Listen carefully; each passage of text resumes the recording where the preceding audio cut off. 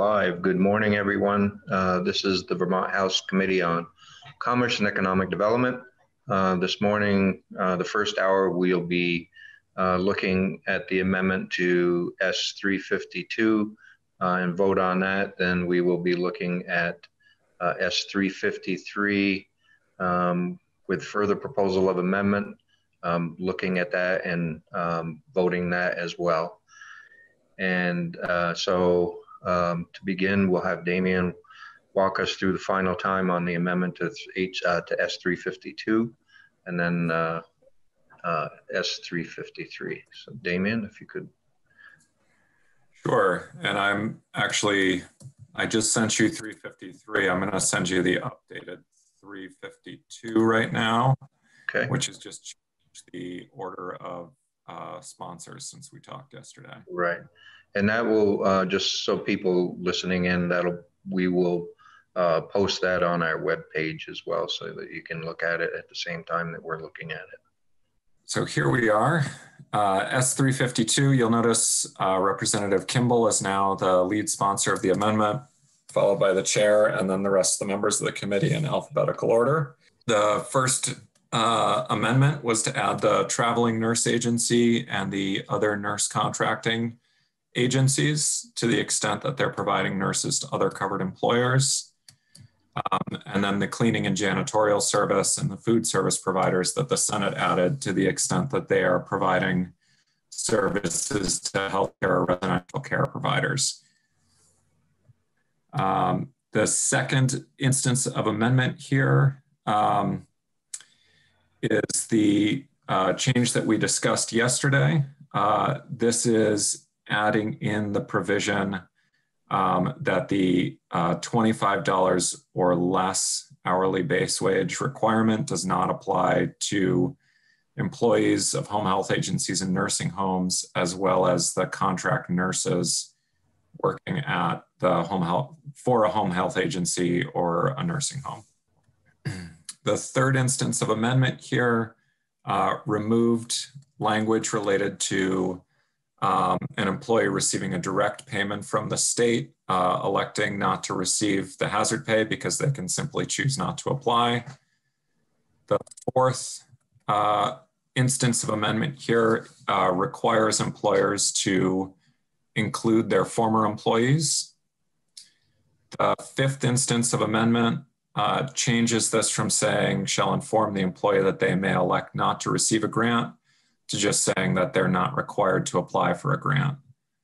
And then the sixth instance of amendment here complements the requirement that employers identify former employees by getting rid of the words may identify and instead replacing requesting that the employer, or saying requesting that it identify those former employees. And that is it. Are there questions on the language? I believe Representative Christie has found that you doubled Representative Kimball twice in the sponsorship.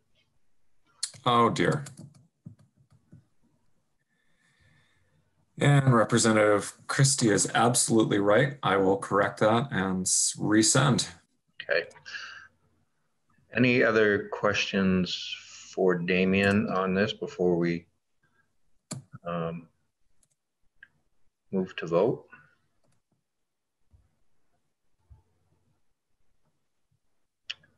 Okay.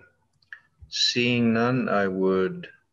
Mike, I think yep. I am omitted from that list as well. Stephanie's not on it. Oh, thank you. Oh. And just for clarification, Representative Morris, not Christie, because I know we have a Representative Christie in another district. All right. And, oh, geez, yeah, we've got a couple of them. See, we got here, so everybody check to make sure you're on the list. We got two Charlies for one Stephanie. I appreciate that you updated my name on there, Damien. So thank you for that attention to detail. I'm very grateful. The computer program did it for me, so I can't claim any credit. that would be our excellent editorial staff here. So, and okay, let's see, we've got to get Representative Morris in here. I apologize for that. The good news is the other one is a committee report, so there's no chance for me to accidentally leave people off the list. Not a problem, Damien. Okay. Okay. So again, anything else that anybody sees? Any comments? Any questions?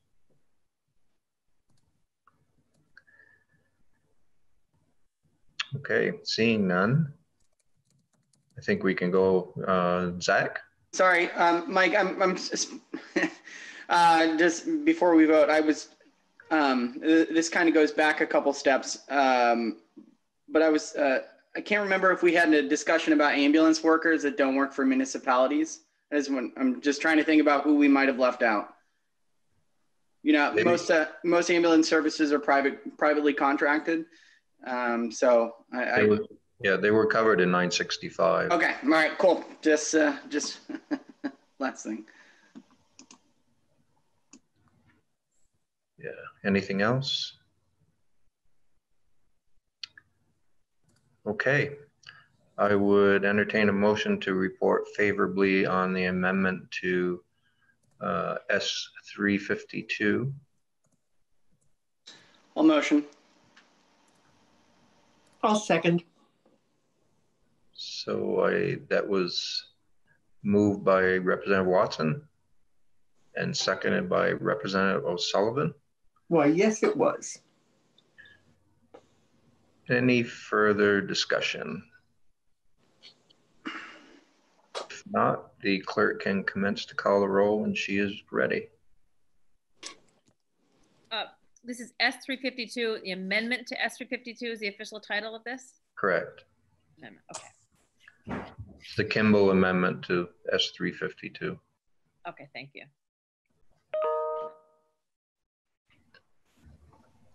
Okay. Representative Bancroft. Yes. Representative Bach. Yes. Representative Carroll. Yes. Representative Dickinson. Representative Jerome, yes. Representative Kimball. Representative Marcotte. Yes. Representative Morris. Yes. Representative O'Sullivan. Yes. Representative Tolino. Yes. And Representative Watson. Yes. Okay. Okay, so let's hold that open. When Charlie and Lynn join us, then we can ask them for their votes. So thank you, committee. Charlie will be taking care of the amendment as well as the main bill. And so now let's switch gears and look at S.353 and look at the changes there. So Damien, did we hear back from A&R? Do we know if there's any private water system, sewer system businesses out there? Yes, sorry, I was just unmuting. I just heard back from them this morning. Let me stop the screen share so that I don't show my email inbox. So the response from Amy Polaczek at A&R was to Michael O'Grady from our office is, we have very few facilities that meet that criteria. Most notably, however, is Global Foundries, which commingles their industrial and sanitary wastewater during treatment. However, this is an exception rather than the rule. The majority of private industrial facilities keep sanitary and industrial wastewater separate. So in other words, the private facilities are primarily tied to industry and are generally treating the industrial wastewater and letting the sanitary wastewater go to a public facility. The exception is Global Foundries and possibly a few others, but in most cases not. So our bill covers septic service providers, but it does not currently cover a private waste treatment facility. We know at public wastewater facilities serving like some of the cities and towns around Vermont, that there have been instances where they've found COVID-19 in the water that they're treating. I can't say whether that's a similar concern at Global Foundries right now, or another private wastewater treatment facility. The issue was just raised, was not raised by an employer or employee at one of these facilities. It was raised by AHS as as a potential, did we forget this issue? So it was more of a question of should these folks be included or not. The septic services were meant to be included in it. We've now clarified that. But this is a different group. So. Committee, what is your pleasure? Would you like to just add language in just in case there's some private wastewater treatment facilities out there that would fall into this? Christy? Yeah, just a point of clarification. We have a mobile home park in town. It's well out of town. It's not connected to the municipal system, and they have a wastewater collection pool. I don't know if it's treated beyond that.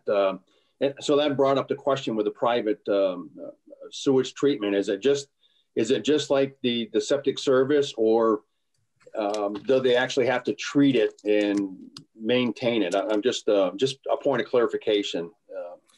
So it's the septic service provider. So in most cases, my understanding is that a septic service provider will go to the location, they'll empty the septic tank, yeah. And then they'll deliver it to a municipal wastewater facility like the one in Montpelier that takes outside waste, and it'll get treated there. During the 2-month period that we're talking about here,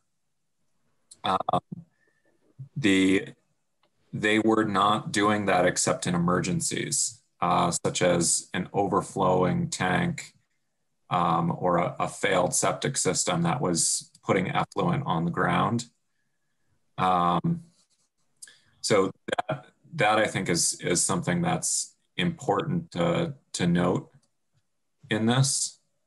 But I think for purposes of that mobile home park that you're describing, it would be the septic service that's actually going out there and pumping it to the extent that they had to, that we're covering right now.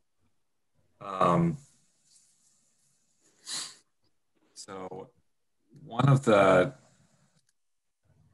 things that struck me, or is striking me now as I think about this, is just the language around elevated risk. Yeah, so I think they would be covered because the language has a high potential for exposure to known or suspected sources of COVID-19, including through providing in-person care or cleaning or sanitizing the premises of a covered employer. But that's when we say including, it's not an exclusive list. So if it's a known source of COVID-19, such as septic, I think that you've got that covered. But yeah, so the bottom line though, Representative Morris, is that the septic service that goes out there to empty that and treat that tank should be covered. The only thing that we have a question about here is, does a private wastewater treatment employee get covered or not? And they are not currently covered. And all of the public employees are excluded anyway, just by nature of being a public employee.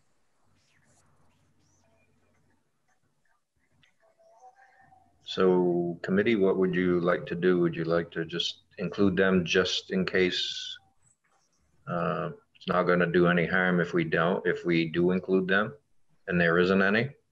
But it could be harmful to a few people if there are some, and they would be excluded from receiving any hazard pay. I think it's a good idea. Yeah, if there's no harm, let's do it. Yeah. I feel the same. Okay. Yep. Let's include them in the language, Damien, just in case. Okay. Zach, question? Thanks, Mr. Chair. I was just looking over the list and a thought occurred. The pharmacy in Woodstock is closing. It made me think about industries that were eligible employers who have actually closed because of the pandemic and are no longer in service. And do we have a mechanism for getting their employees this hazard pay? I don't know how many employees there are, but I know there is this one in Woodstock, and I'm sure they're not alone, that's closing or closed because of the pandemic and not reopening.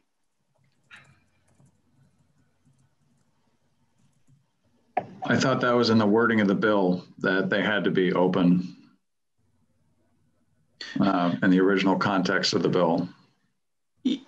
Open, but then went out of business is what I'm saying. Sorry, not closed. You're mixing those. So they were open during the period and have since gone out of business. Is there anything in there, Damien, that deals with that issue? So that's actually an interesting issue that we hadn't considered. The way it's set up is it should go through the employer's payroll. So if the employer no longer exists or has payroll,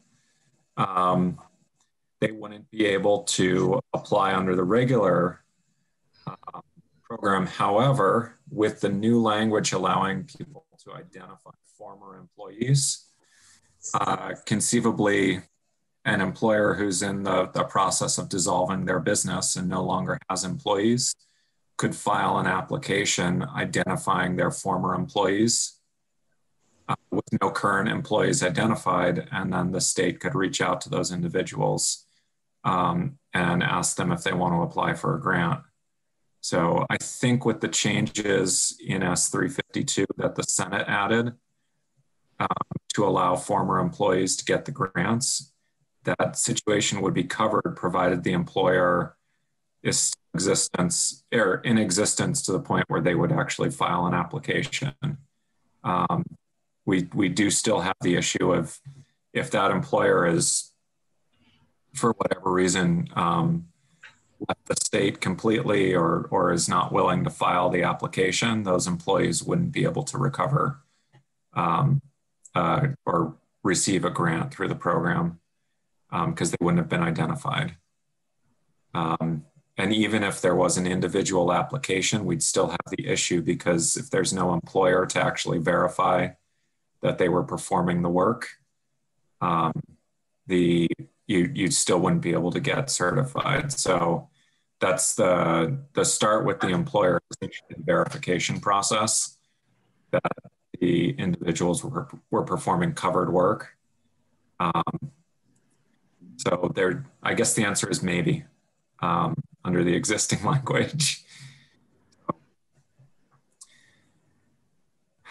I think this kind of, and this was not intentional, I swear, I was just thinking about it, because the Woodstock pharmacy was in the headlines recently, but I do wonder if this again adds to the argument that there needs to be some sort of mechanism for individual employees to be able to somehow trigger something that they can be included in this. I don't know how many people that is, and I think it's probably going to be pretty difficult to estimate, but if we can come up with some sort of low bureaucratic way of at least triggering some sort of process. Yeah, one of the challenges that we have is that, and this gets back to coverage under the CRF dollars, is we need to be able to demonstrate that there's a link to COVID-19. And so one of the ways to do that is to have some sort of certification process, which is somewhat easily verifiable. And so Pennsylvania and we have decided to do it, and New Hampshire have decided to do hazard pay programs where the employer lists the employees, whether they're, in this case, whether they're currently employed or not, because that shortcuts the state having to follow up with the employer to process the application, or having the employee have to track down their former employer. Louisiana did it the other way, where people had to file an application that their employer had signed off on, but they still had to get their employer to sign off. And so that's again the challenge with a business that has gone under. There's no one there to sign the paperwork to certify. You're relying on employees self-certifying, which, and in an ideal world, we could depend on people not to file a fraudulent application. But by having some sort of second check, you reduce the potential for fraud on these applications. And so I'm not saying that it's a good idea or a bad idea. I'm just pointing out one of the issues with the COVID dollars is we need to be able to demonstrate that link, and this is an easy way to do it. It starts to get more difficult when there's a self-certification process. UI has been dealing with this too, but they do their investigations on the back end using a whole bunch of tools that the Federal Department of Labor provides them to help track down whether people are filing claims in multiple states or reporting wages or that sort of thing during this time period that they didn't put on their UI application. I don't know that our Agency of Human Services could manage to do that. So it's an issue that the committee would want to consider if you go forward on that. Again, it doesn't provide a lot of help to these folks that you're talking about unless their employer can somehow be there to certify.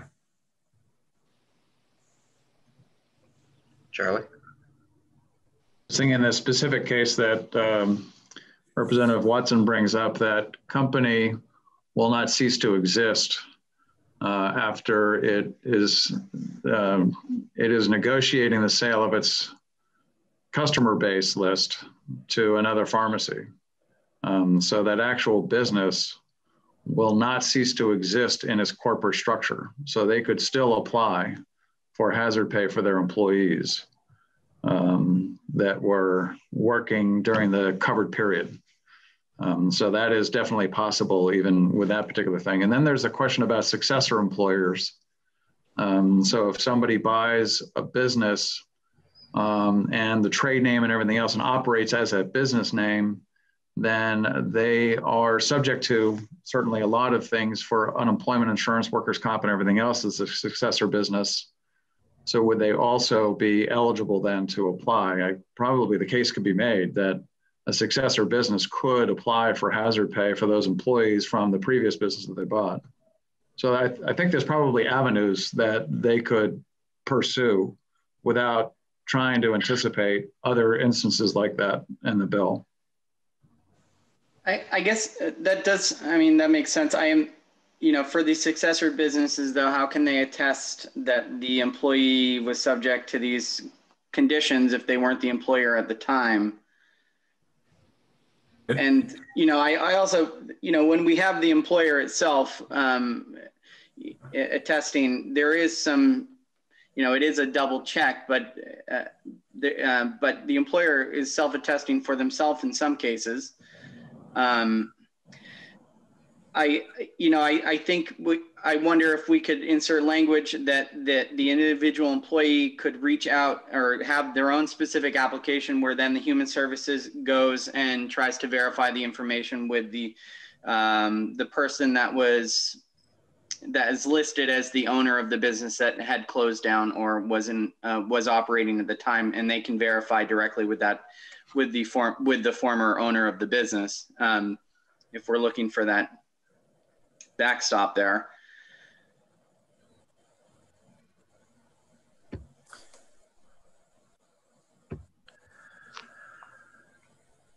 I think no matter what, it's the business that is the verifier.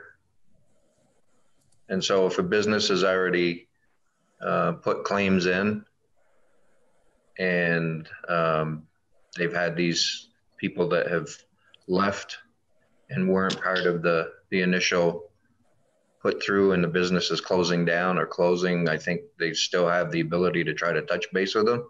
But I don't think that we have, or AHS has time to, they're going to reach out to them anyway. I think in the language that we have, they will be reaching out to those businesses to see if they have any employees that were left off because they left employment. So I think that's going to be done anyway. I don't know that we can make any more changes that are going to help people. I don't know.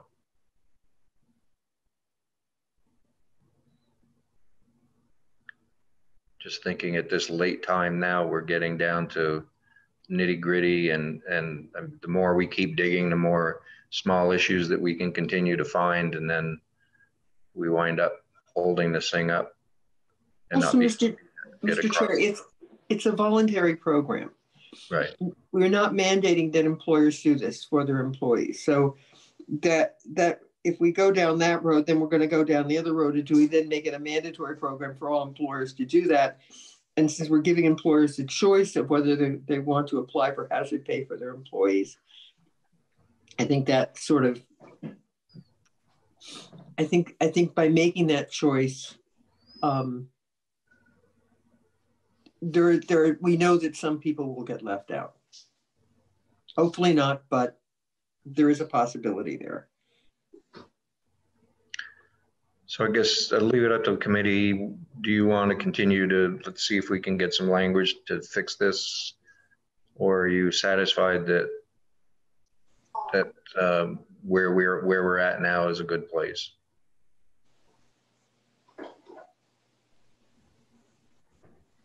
I'm good where we are. Me too. Me too. Mm-hmm. I'm good. I'm good. It's going to be hard to capture 100% of everybody. Time is of the essence, I think. Happy to accept the committee's thoughts on this. I do just want to, the reason we're doing this is we are trying to get money to employees who, were working during exceptional times to provide service to Vermonters who needed it. And the way that it's currently designed, that is contingent upon the employer's interest in actually doing this. We are going to leave people out, and those people that are left out are people that are just as eligible for this money as everybody else. And we're not giving them any means at all for them to contest that or to raise their hand and say, I deserve this money too. So we're going to be, the people that we do leave out, it's for no good reason except that we don't have the bureaucratic capacity to actually handle it, when I think there could potentially, we haven't even explored whether there is a simple solution for just an online form to say, hey, I think I'm eligible for this. Can you check with my employer? I know we have until December to do this, but We actually haven't even explored what type of options there are, but we are going to be leaving people out, and those people are eligible just as much as everybody else. So, but I am at the will of the committee. Stephanie? I appreciate what you're saying, Zach, but in my mind, even if a business is no longer functioning, that what we do want is a former employer to verify that they were an employee at that time and to process the paperwork. So it'd be on the goodwill of the business to make sure that these people could receive this hazard pay. Am I correct? That the business, even though the business was no longer, the doors were no longer open, that the owner of that business, even though it's been closed, could still verify that this person was an employee and could still process this paperwork. They could, so long as they're able to be found. Okay, so I mean, it's been a short time. You know, if they had closed, say in this case, this pharmacy. Well, I guess the other question is, do we even know that there are employees there that were working and then left employment and got left out? We don't even know that. Mhm. It's a possibility. You know, I guess, you know, thinking as a business owner, I care about my employees, and I would want to make sure that if I was no longer in business, that I still would want to make sure that my employees could get this benefit. And I don't see how they would be left out in the current situation if the employer wanted to do the right thing. I think other things that are going to happen also with this, no matter what, is that there's going to be employees out there that feel they've been left out, but don't fall into the criteria of being a frontline worker. Mm-hmm. And so if we open it up to allowing anybody that feels like they've been left out, I think the agency is going to get overwhelmed with people thinking that they should be getting it when they don't meet the criteria. So that's I think a drawback. But so I think the committee is okay with the design we have now, and I appreciate what Zach has brought, and there is a possibility that might happen. Although I think it's pretty low, but it could. But there's other areas too, I think, that some people will get missed. And unfortunate as it is, I don't think we can have 100% guarantee that everybody will get what they deserve as much as we want them to. So Damien, if you could walk us through the language.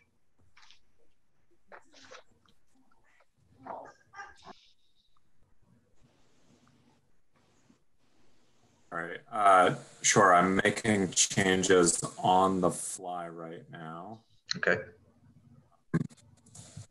I've just been going back and forth with Mike O'Grady to get the language right on the privately operated Okay.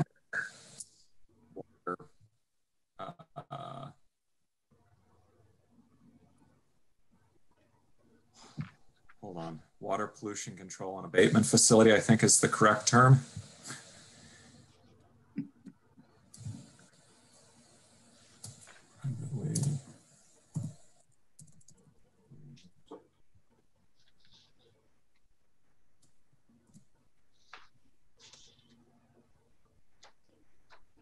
Second here. Yeah, so it's the new language is would add an operator of a privately owned water pollution abatement and control facility, provided that such an employer shall only be permitted to receive a grant to provide hazard pay to its eligible employees who performed work in the water pollution abatement and control facility.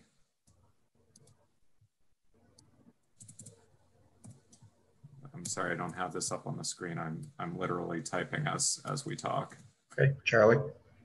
Mr. Chair, I'm just wondering, as you had brought up before, is the number of entities that may own a facility is very small, but there are others that provide services to those facilities. Are we thinking about trying to include those folks that may have a water testing service or a testing application for those types of facilities? They are not covered under that definition that you just read, right? So it's either the owner of a facility or the provider of that service.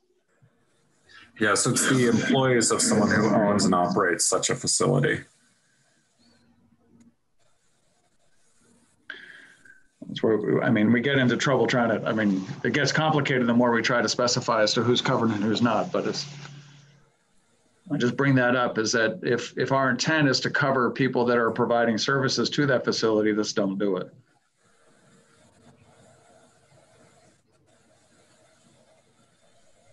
Right? Yeah, I know it gets back in that whole thing about either they're an employee of that entity or they are contracted out. I just bring that up as a point, and if it's not our intent to cover that group, that's fine. But if it is, then this doesn't do it.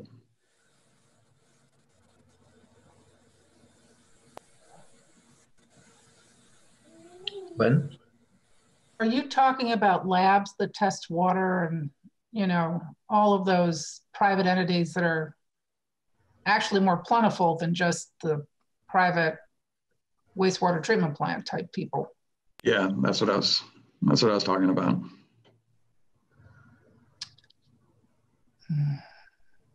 Right. That's the same reaction I had. So the private testing facilities that even public wastewater treatment plants may use. Mm-hmm. Yeah. Every realtor that sells a house gets a water sample tested or something like that. It goes up. This becomes, where they must have been testing water. They have to test water and sewer and all those things during the course of this time. Well, I think the real estate was closed.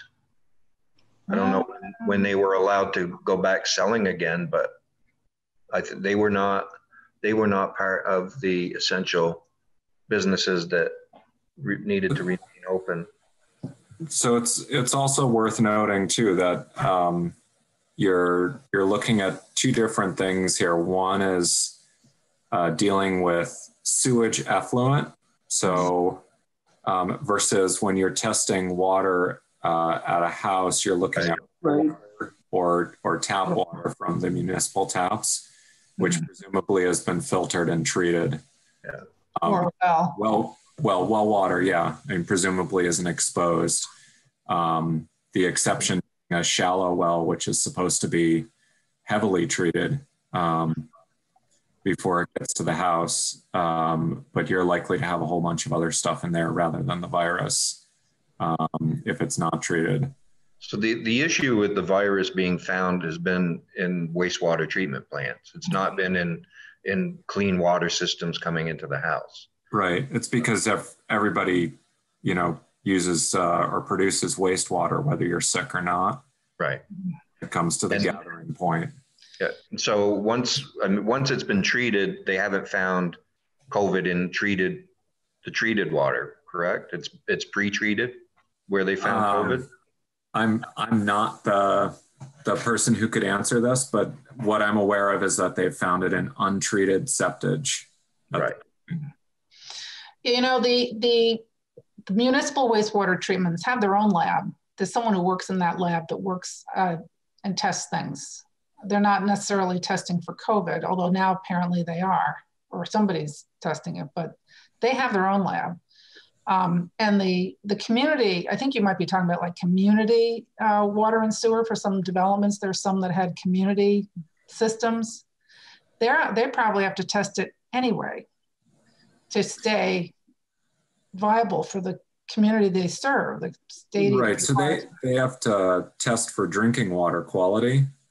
And then they probably have to, whatever their system is, whether it's community septic or something like that, they'll need to get that permitted ahead of time. Yeah. They'll need to have it maintained, and that's the septic services that we've already got covered. I think we're pretty well covered. Okay. I just wanted to make sure that we didn't think of, yeah, thanks. Okay, so are we ready to take a stab at the language that we have so that within the next 10 minutes or so, we could possibly have a vote? All right, I'm sending that draft to our editors just to review. Yep.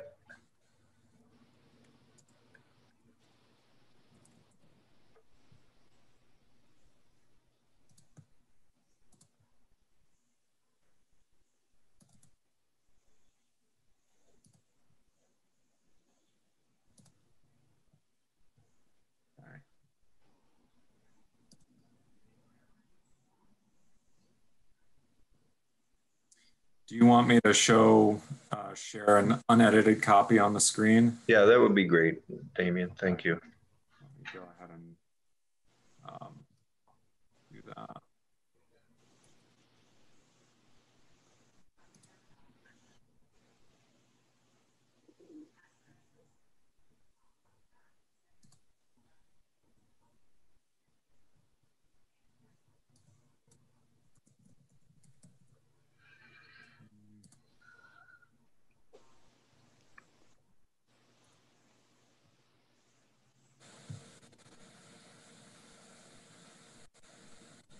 Okay, it's just taking a moment for everything to move around because I can't be in the document while the editors are trying to review it. So I have to get in and out very quickly and then put it in a PDF for the committee to see. Okay. So apologize for the delays here.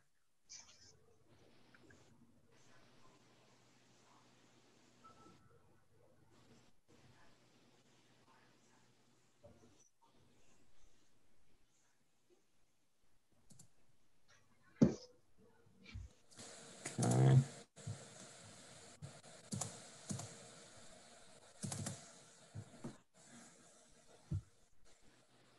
So I guess while we're waiting for Damien, Stephanie, why don't you get Charlie and Lynn's vote on the amendment to S.352? So far, everyone has voted in positive. So it's to report favorably on the amendment to S.352. Okay, Representative Dickinson? Now this is the Kimball amendment. This is the Kimball Yes, amendment to yes. S.352. Yes. Okay, and Representative Kimball, how do you vote? Yes. Very good, 11-0-0. Okay. It'd be interesting to report on your amendment against it. Let me tell you why I don't support my amendment. Not to confuse the matter, but did you check with the other member, the other Kimball member from Woodstock, since there were two originally on the draft? You get this. You finally get to split yourself, Charlie, on both sides of the issue. I was just beside myself, Tristan. Oh, boy. Okay, I'm going to share my screen now. And I'll send this to the clerk's office. Yes. Is that correct? Okay. Yeah. All right. So here's the updated version of the amendment. It's a committee report, so we don't have to worry about me making a mistake with names again. Again, just a little bit of a terminology change at the front because we've gone to those providing essential services to Vermonters. As we discussed yesterday, the guidance is still not clear on this, but it seems to be indicating and experience from other states seem to indicate, at least to me, that the providing grants for hazard pay to private employers is now a little bit safer on that continuum of risk than it was when we considered this issue in June. The changes here, we've done some renumbering because of our S.352 amendment. And then the big change today is to add the language that's highlighted here. We also added the or septic service language on the line above it. So, I read this language to you. Are there any questions or concerns about it now that you're seeing it in front of you?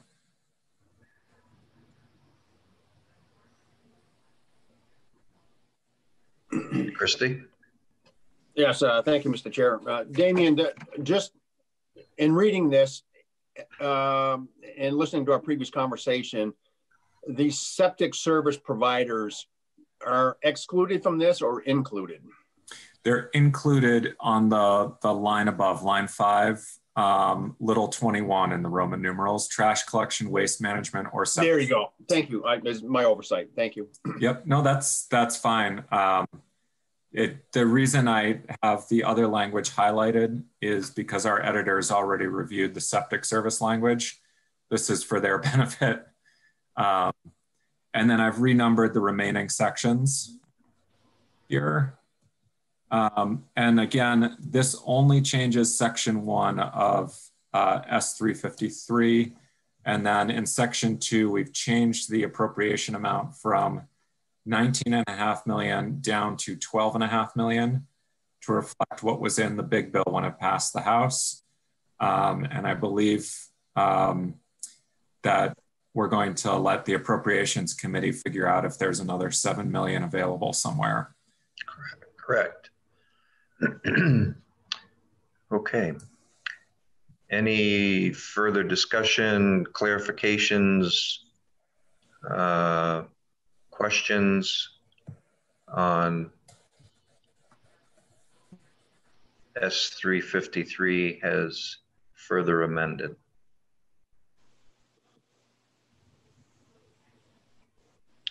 Is everyone comfortable voting for S.353 prior to it coming back from the editors? Or would you wait for the editors to, the edited version to come back? Do we know how long that would take? I know the editor is looking at it right now, but I don't know beyond that. So generally they let me know when they've got it, and then they let me know when they're done. Okay.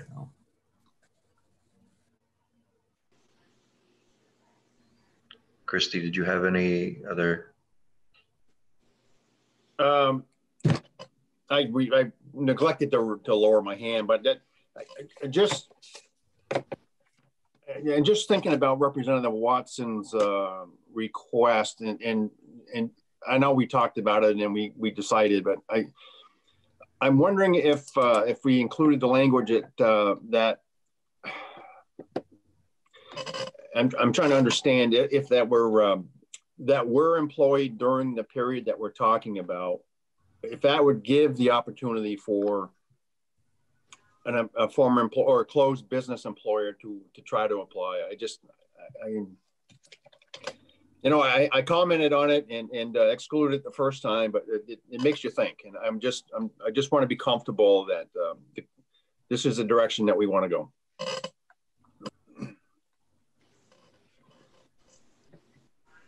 And I know other amendments, other bills have said that they needed to be employed during that time period. I mean, what if they closed next week? Then those businesses would not be, those employees would not be included.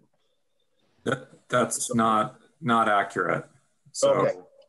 The employees had to be employed during the period from March 13th to May 15th, which is the actual period in the bill. The employer, the way the existing law is it says they have to be currently employed, which does create a problem for business that's gone under or had to lay off employees. The bill that came over from the Senate on S.352 corrected that by allowing employers to seek the benefit for former employees too by identifying them and then allowing the state to send them an application. We've clarified that here to make that a requirement, so it's not optional for the employer to identify the former employees. And then to affirmatively have the state request that employers who have already applied send that application. As Representative Kimball was talking about, if an employer is going under at this point or has gone under, they could still potentially, as a going business, identify their former employees with the change that has been put in with the House and then further clarified by this committee. So it's still possible for them to do that. There's no guarantee though, if it's a small business, they struggle with closing down the business, maybe such that they choose not to do it, but they still have that option. Okay. Anything else?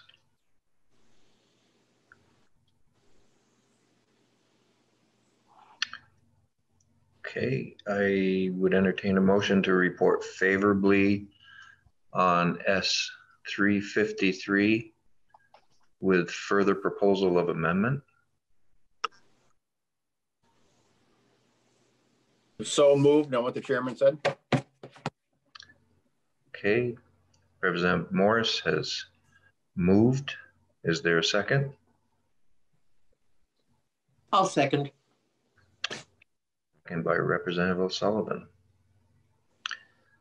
Okay, is there any other discussion?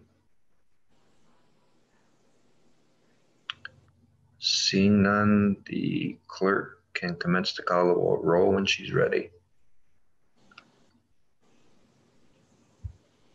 This is the hazard pay amendment. This is S.353 with further proposal of amendment. Reporting favorably on S.353 with further proposal of amendment.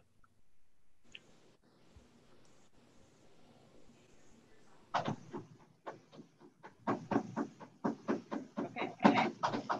Representative Bancroft? Yes. Representative Bach? Yes. Representative Carroll?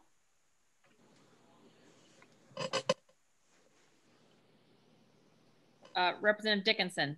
Yes. Representative Jerome? Yes. Representative Kimball? Yes. Representative Marcotte? Yes. Representative Morris? Yes. Representative O'Sullivan? Yes. Representative Tolino? Yes. Representative Watson? Yes. Okay, 11-0-0. Oh, just a moment. Representative Carroll? Oh, that's right. Jim didn't jump on. Are you there, Jim? If you are, you're muted. Yes, sir. Representative Carroll?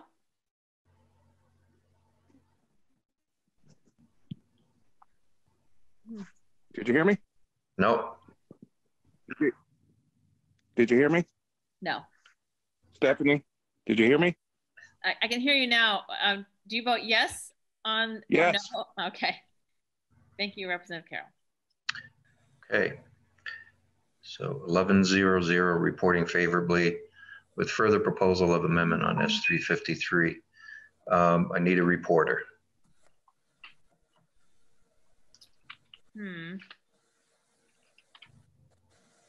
I'll take a stab at it, Stephanie. I'll do it, yeah. Okay.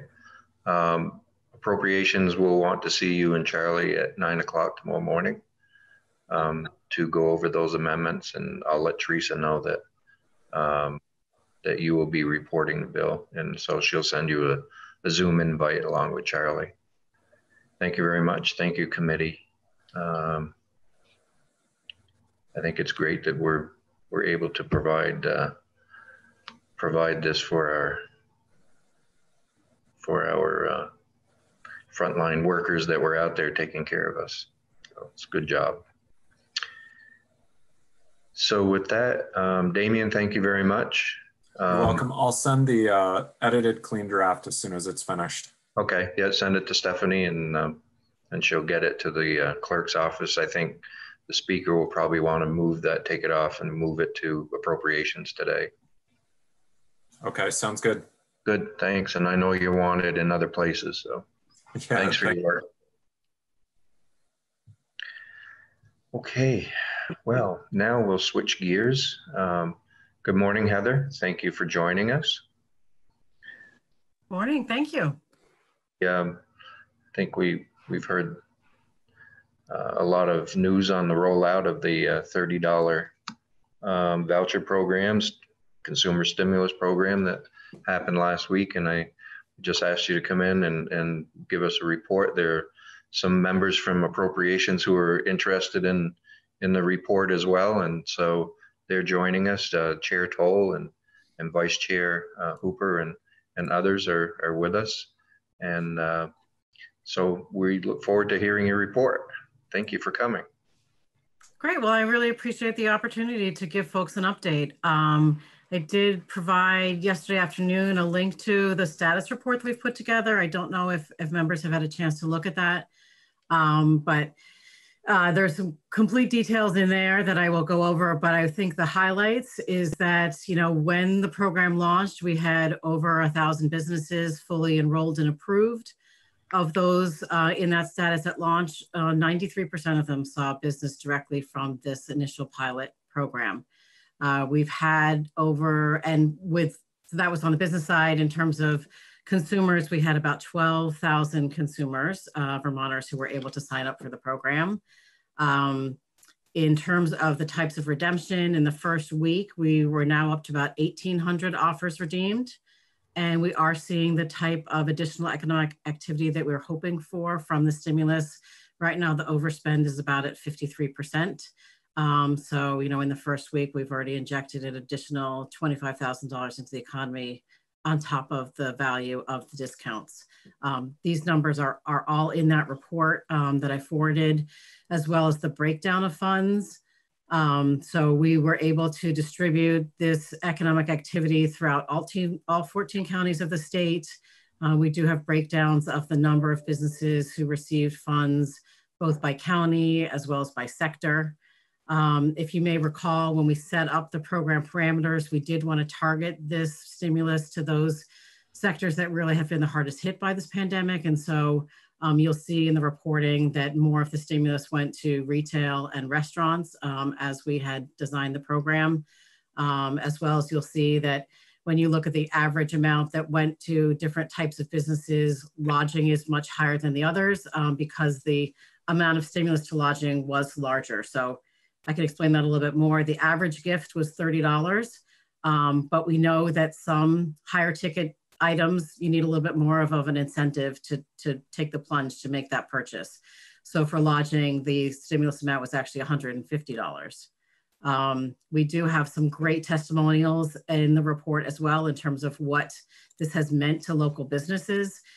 Just thinking about lodging, there's one in particular from a lodging operator in Stowe who with one $150 stimulus, they had somebody book a 4-night stay, and it's just kind of over the moon about it. So it's really great to hear those specific anecdotes as well as the hard data. So I can just kind of go over in terms of the sectors, the funds per business that we saw from it in retail averaged to $373, for restaurants, $378, for lodging, $1,595, health and wellness, $285, and entertainment attractions, $476, all leading up to an average of $436 per business. Well, the complete amount of the stimulus was distributed, as everyone knows, that the interest was fast and furious. So all of those funds have now been allocated to the different businesses, and consumers now have until the end of October to go ahead and receive those discounts. And again, we hope they will spend more, and we'll continue to see the additional economic activity that this pilot generated. And through this reporting mechanism we will still continue to get updated data as the project rolls out. that's the kind of really high level in terms of what we've seen so far. So if there are questions or you'd like me to go into any more detail on any parts of that, I'd be happy to do so. Okay. Heather, how were businesses chosen, or how did you filter out businesses that had no issues with COVID, opposed to the businesses that were really struck hard by COVID? Sure. So we did, it was an open sign up in the sense that we tried to get the word out as much as possible in terms of businesses who were interested in participating. And then we did have a couple of parameters, though we did follow the guidelines for other federal funding. There were a few restrictions, for instance, for firearms, cannabis, alcohol. Some of those things are typically restricted from federal funds. I know we've spoken about before, we're not eligible for this. Also, these businesses had to be Vermont owned and operated so that national franchises were not eligible for the program. There was also an attestation that's part of the sign-up process that businesses had to attest that they did suffer financial harm due to the COVID emergency. Again, following other attestations that we've done in other relief programs like this. And each business through the sign-up process was contacted individually so that, human to human talking to each other. This wasn't just, through cyberspace to make sure that the business understood the program, that they understood the eligibility rules. And as I mentioned, we had just over 1,000 businesses who had gone through that whole process at launch. We've had since then another 600 businesses who have expressed interest. They would love to participate should this be expanded. Okay, questions for Heather? Charlie? Hi, Heather, just a couple of questions. In looking at the value of the vouchers or certificates that could be redeemed, anywhere from $10 to $150. I think when we first reviewed this, it was a minimum 30 is how it was presented to us, a minimum $30. And I don't think we fully understood that some could get a maximum of $150. So I'm wondering a couple of things. When somebody signed up for the program, did they have the option of signing up for $150 worth of total certificates that could be issued? Did they have an option of only $30? So can you explain to us how that actually works so that some people got $150 certificates or vouchers and some people got $10? Sure. The voucher levels are based on, industry research in terms of what it takes to incentivize additional purchases. So, there were some $10 certificates in there for fast food casual restaurants. And as we've just talked about, the higher amount for lodging. When somebody is presented with, when they show interest in participating in the program, they're able to pick the different areas they might be interested in. So only those who chose lodging would have seen that higher amount. So it wasn't as if you choose what you're interested in first before the amount of the discount. Okay, so if you did not choose lodging, you wouldn't have the opportunity to qualify for a $150 certificate or that total value. So if you only expressed your interest in coffee shops, then your options would be limited to those lower value certificates. Is that right? That's correct. And I think that the way to think of this is that this is really a program designed to give economic relief to businesses. And so the equity that we achieved was what was available across different businesses to help in their long-term sustainability. And so yes, different consumers did receive different discount offers, but what we were really trying to balance is to make sure that the economic help that we were providing was distributed across sectors, given to their loss, and the lodging sector has suffered tremendously. And so that's why that higher amount was directed to them. And across geographically based on population density. So there's only so many factors that we can control. And this whole program has really been about helping our businesses survive, encouraging folks to shop locally. But that's why there was the higher amount for lodging in this pilot program.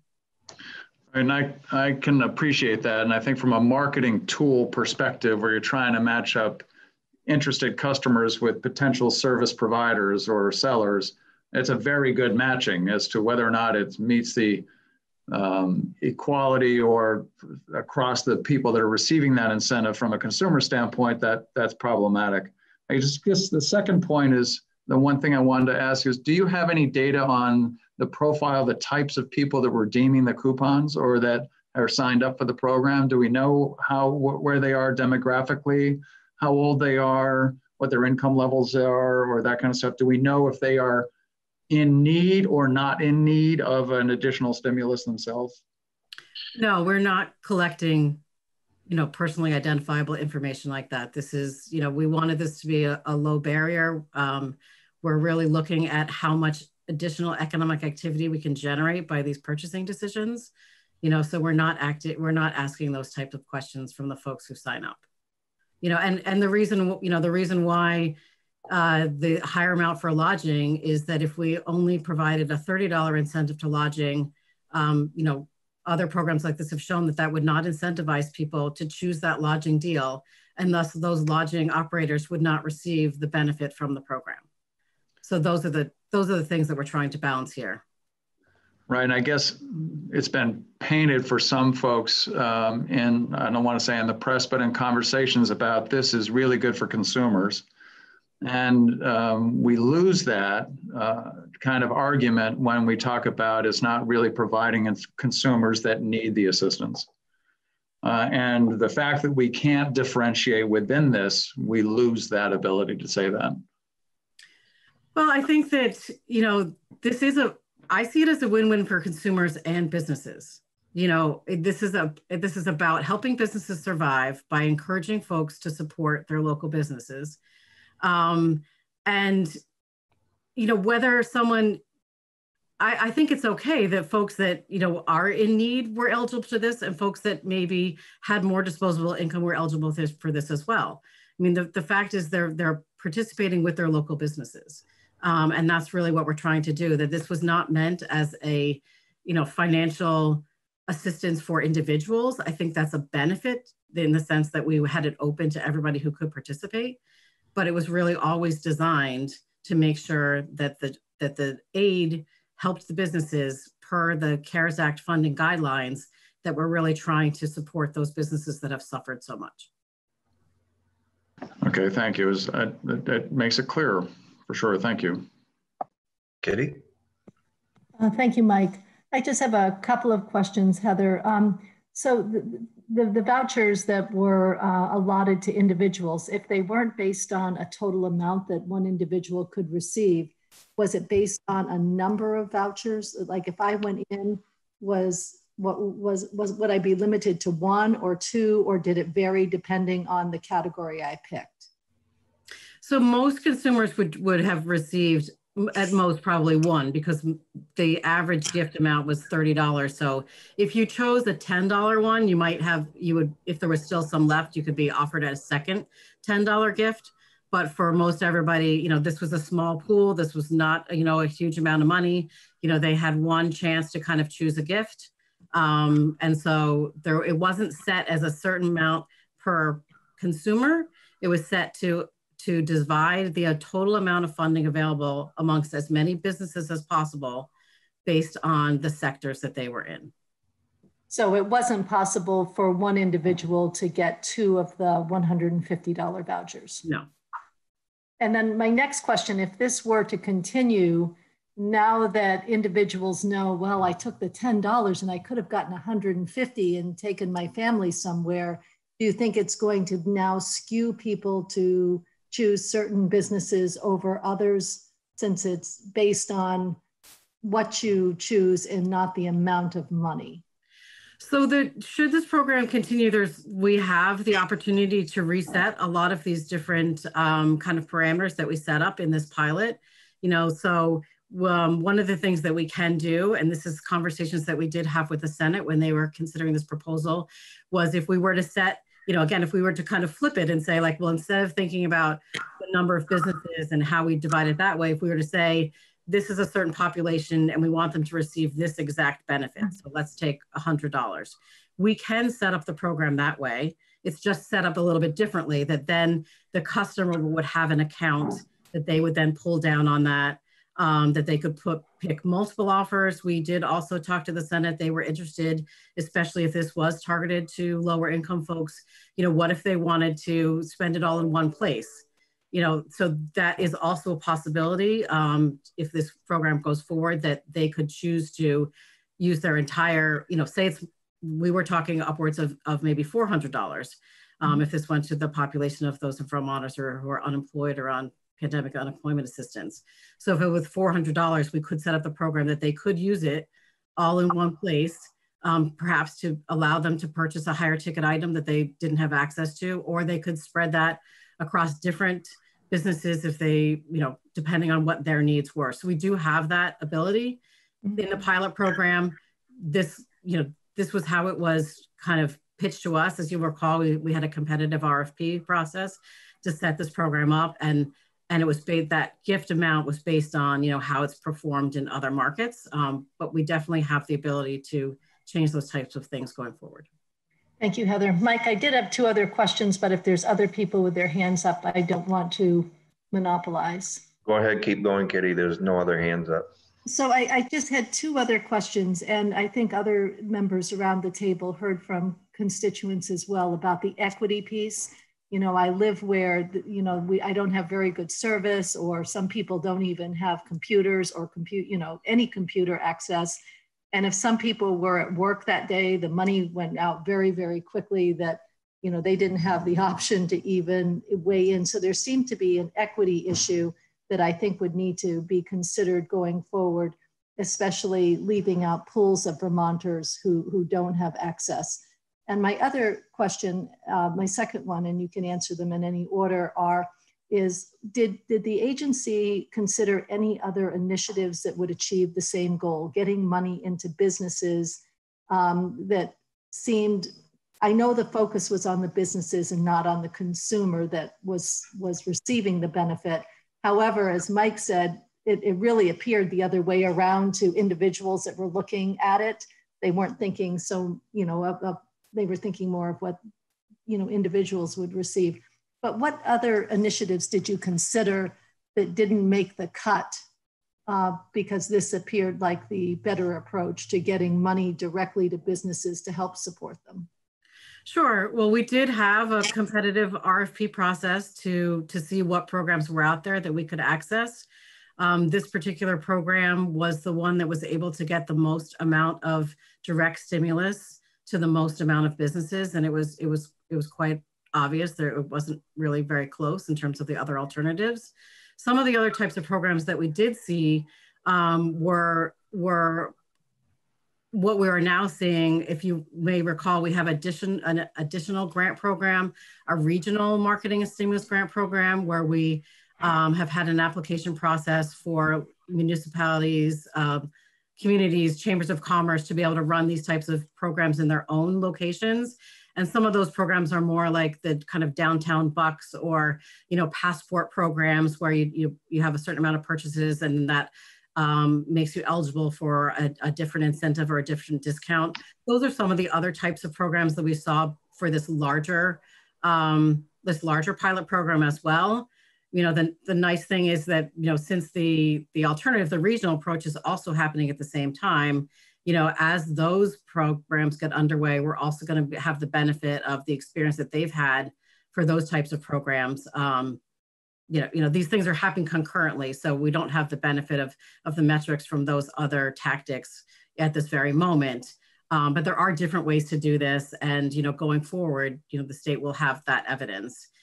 On the piece about the consumers, this was a pilot program. We tried to get the word out that, to folks to be excited about it. I do admit that we could have done a better job kind of framing out the expectations. I do understand that in terms of making, so I agree, we did not set the expectations that not everyone would be eligible, or I shouldn't say eligible, but that it wasn't going to be as easy for everyone to access because anybody was eligible. Again, hindsight's 2020 going forward, could we mail these to consumers? Yes, absolutely. They don't have to have, are there ways that we could have addressed that, technological barrier? We had thought if it hadn't gone so quickly, we had brainstormed with some of the capstone agencies in terms of setting up events where folks could either go to the local library and sign up that way, or just other ways that, you know, we could get over that technological divide. It just would have added more time and expense to the program. And that doesn't mean it's not worth doing, but, you know, we just wanted to, we knew timing was short to kind of see what a consumer stimulus program could do. And so that's why we set it up the way we did. Thank you, Heather. Probably going to the library, you wouldn't have many takers with COVID, you know. Yeah. Or similar, understood. Well, yeah, and I did talk to some constituents that wouldn't go to the library because they don't trust the using library computers with their personal information that they might input. So there's that too. Mary? Thank you.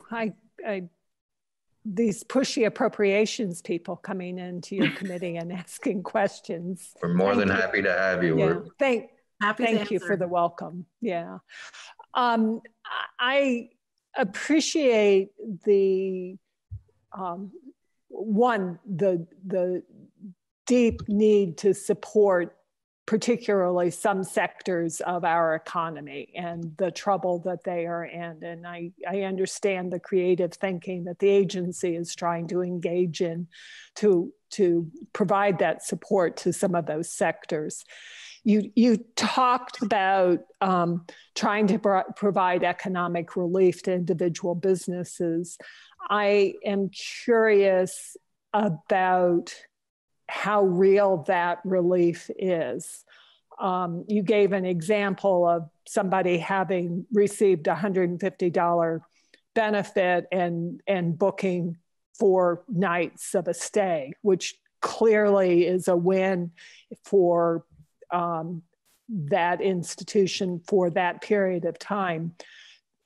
But 4 nights of a stay from one party doesn't strike me as being the sort of substantive relief that a business would need to survive. So can you try to flesh out the value of this to the individual businesses in terms of what sort of difference it's going to make to their bottom line? Yeah, no, I appreciate that question. I would encourage folks who haven't seen the report to read the testimonials that are in the back. We have 10 businesses right there explaining in their own words what this meant to them. And I think it's a combination. I mean, this is, you know, with the amount of money in this pilot program, this is not the economic assistance that's going to get them from here to next spring. You know, that's really more the amount of money in the economic recovery grants that provides that level of financial assistance. But that said, what we've seen from the businesses is that this really was a huge boost to their, just a shot in the arm in terms of believing what might be possible. That here in one day that they got 15 to 20 new customers is what it was for most businesses who immediately, you know, now knew about their store. The stores we've heard are like, I'm just so thrilled to have these people now. They never would have known I existed. And now I have an opportunity to have them as long-term customers. I can continue speaking to them. And that's really part of the benefit here is it's getting folks to think about their purchasing decisions, to form a relationship with a local business they might not have had before. And that was the reaction that we got from the businesses, that they were just so thankful, you know, even for so it's only 20 orders, and that's not going to carry them through 6 months, but it's 20 orders that they didn't have the day before. And it gave them hope that, you know, that there is potential out there for residents to support them. And it's a way for them to start, you know, creating a relationship going forward. So what we were really hoping to do was you know, we've really thought about the types of proposals we've put forward is that, you know, what can we do to help that sustain that business, you know, initially, but then what can we also do to influence purchasing decisions going forward to sustain them in the long run? And so this part of the consumer stimulus was really about those consumer decisions, thinking about buying locally. And again, what we've seen from the businesses is that maybe it's, you know, the $436 is not going to get them through, but the new customers and the access they had to those customers, and what it did for them, even psychologically, was quite beneficial. I can appreciate the morale boost that this definitely would have provided, and one cannot underestimate the value of that. I think the interesting question for us as legislators is weighing the value of that versus the value of cash in the pockets of people who are wondering how to pay rent next week, or how to put food on the table. And that's one of the things that I'm struggling with here. I think I wonder if you cannot accomplish the same if you don't have the ability to drive business to these businesses through some of the other initiatives that the agency has taken. I think we provided what some considered a pretty generous amount of money for marketing. And I know you intend to market directly to Vermonters to drive business to these folks. And there may be other tools to accomplish this. Yeah, and in some of the conversations that we had in the Senate where, should we expand this program, how could we think about the population of Vermonters that is able to benefit from it as being more aligned to, income sensitivity, so that we're able to either income sensitivity or circumstances. So as I said, was it, the population of unemployed was where we ended up, but to be able to accomplish both. So to be able to give folks who are struggling as the businesses are struggling, this is a way to really hopefully identify a solution that helps both. This was a small program, and I understand that seeing what this small program could do is definitely instructive to see what would be possible going forward. But we definitely have that ability to tailor, the consumer side of who's eligible based on their needs to help them survive as much as we are for the businesses. Yeah, but I think our hands are kind of tied on the businesses that we can direct people to, because they would have had to been directly affected by COVID for business revenue loss.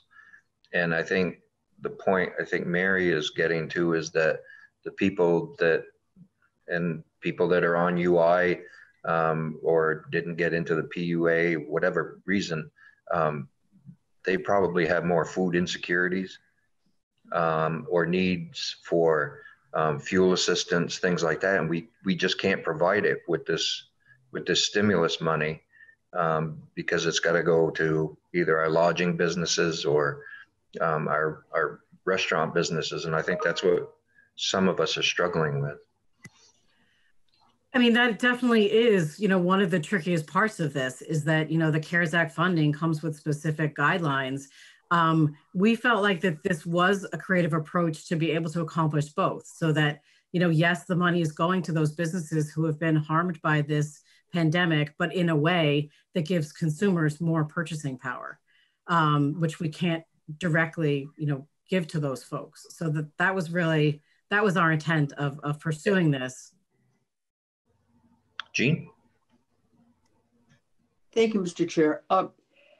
Two questions. One is if you could, where would you improve the program? But the other question I really have is,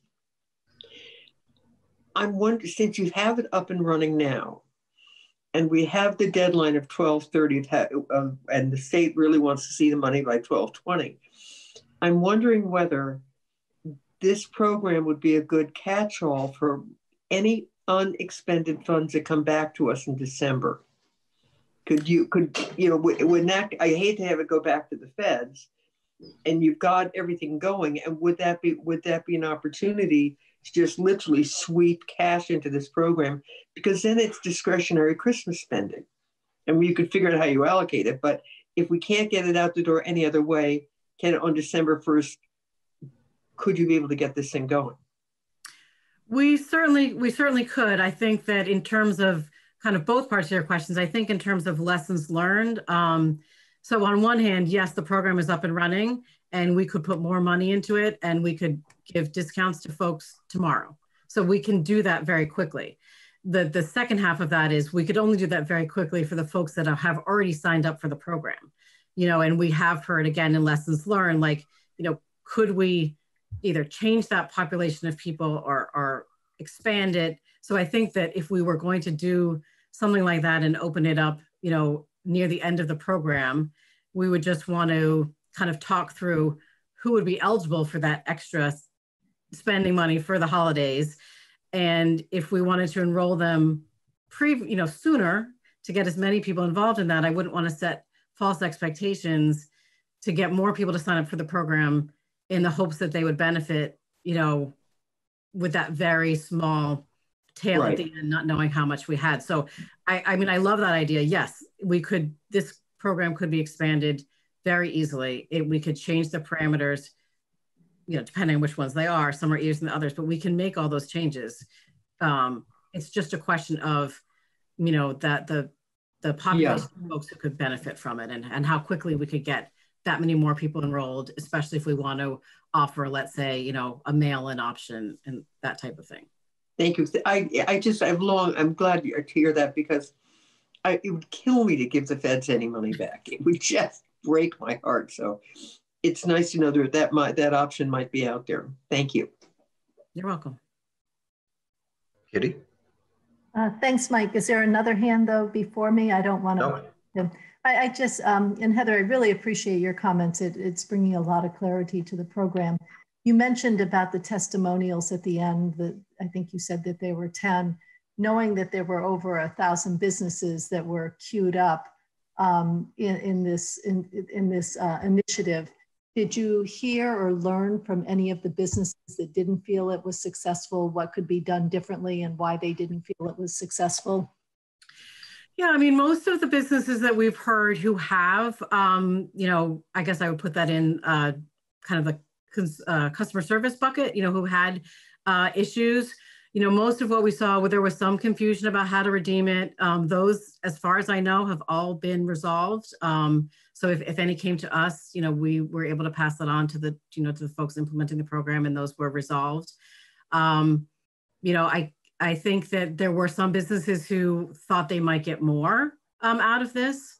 And, you know, so that's a little bit about expectations. And there is an element of consumer choice. So that, you know, even though 93% of the businesses who were up and running, you know, with the program when this happened, there were 7% who didn't get any business from that. And so, you know, we have heard from a few folks who didn't receive it because, you know, there is an element of consumer choice in there. So, you know, the other part of the program that we have built in that we don't have, and I can't report on this right this second, but we had it set to go out for, you know, in 3 weeks to do a full feedback loop in terms of how merchants are feeling about the program, to make sure that we're capturing that type of feedback, you know, not waiting for someone to volunteer, because yes, usually you hear the good stories, or, you know, you hear the outliers, let's say, when people volunteer that feedback. But that is part of the program that we had set up, was to have feedback from businesses as to, you know, what they felt about it. And you know, again, and as well as the ongoing, are they getting repeat visits in terms of, you know, what the multiplying effect is on top of just the initial redemption. Charlie? Yeah, thank you. Heather, I'm wondering, because in the different division of ACCD, they've had to calculate as to how many potential affected businesses there are in this universe that could participate. So I don't know if you're working with that same kind of understanding, as if you've got 1,000 that signed up before the program went live, and then you have another 500 applications or whatever for businesses. What do you have an idea of what percentage that is of the total businesses that could apply, based on how ACCD has looked at that universe of businesses in the state? I don't have that number off the top of my head. I'm sorry. I could definitely ask. Okay. I'm just wondering, because I know in estimating as to how much grant money would be needed to be available, and anticipating that, was trying to figure that out as well. Okay, thanks. Yeah. Any more questions for Heather?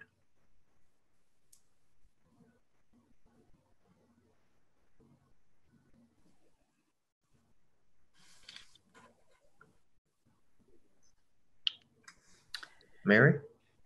Sorry, I'm struggling to raise my hand, to find the bar to raise my hand. The current program, or the pilot project, took 15% administrative overhead.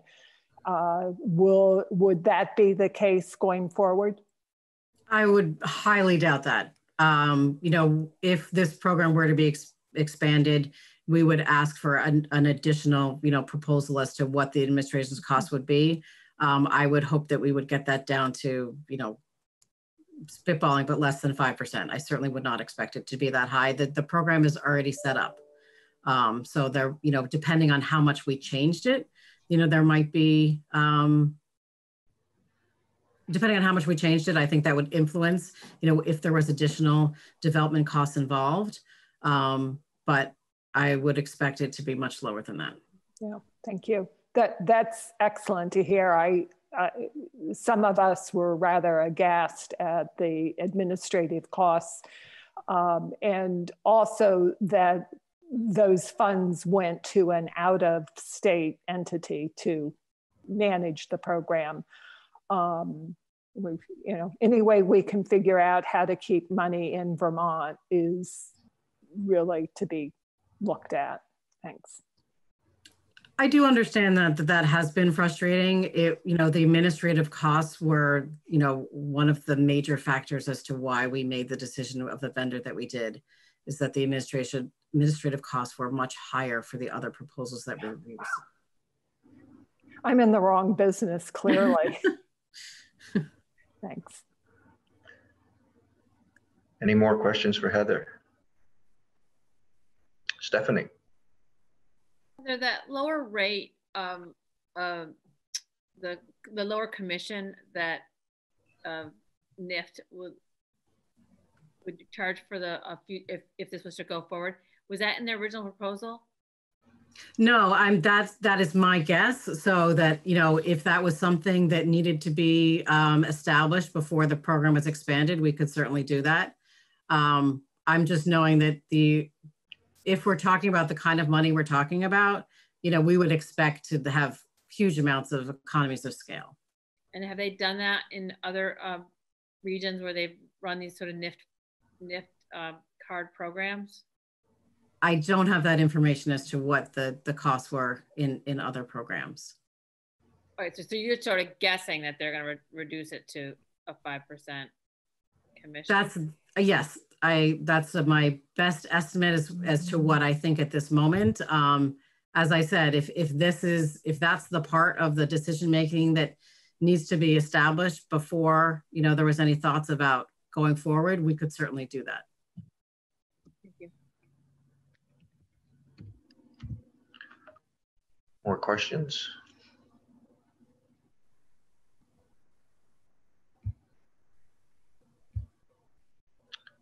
Okay. Heather, thank you very much for joining us. Thank you for the report. We appreciate it. I think it brings a lot more clarity to what's happening. Charlie, go ahead. Sorry, I just had this thought and I've been thinking about it. Since it's already set up, Heather, and you know that our recommendation was not to include any funds for this particular continuation of the program, but because it's already set up, could you envision a situation in which the participating businesses would help support that program because of its marketing value?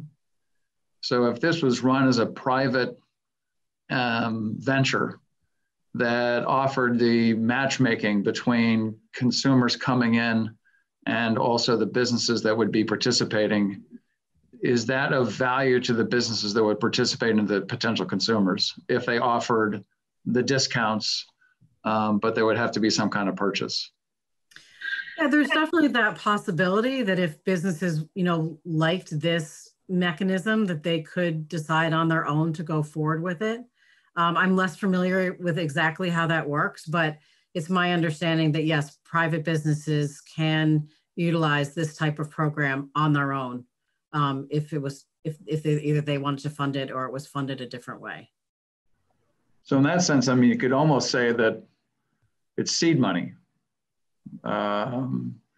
if the structure's been set up and the system is put in place, you could think of it that way, that the state has created this tool. Anyway, just a thought as to what that looks like down the road. Yeah.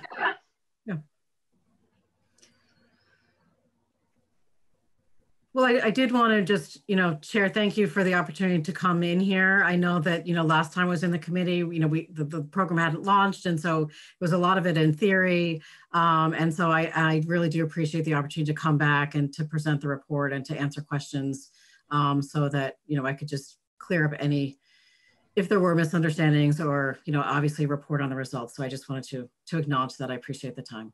Yeah, no, thank you.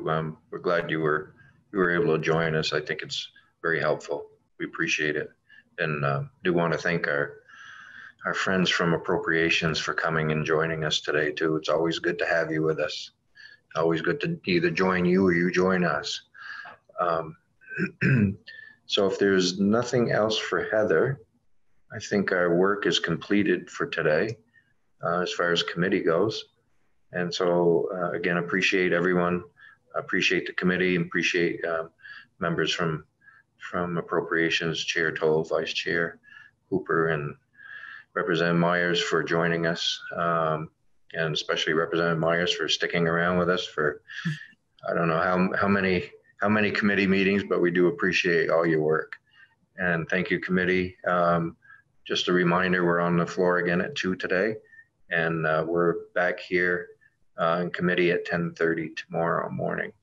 And tomorrow we'll be looking at unemployment, the Unemployment Trust Fund, and looking at what we can do to alleviate penalty weeks for people that are serving those, so that at least during the pandemic, they can receive unemployment to feed themselves and their family. So with that, Amy, I think we can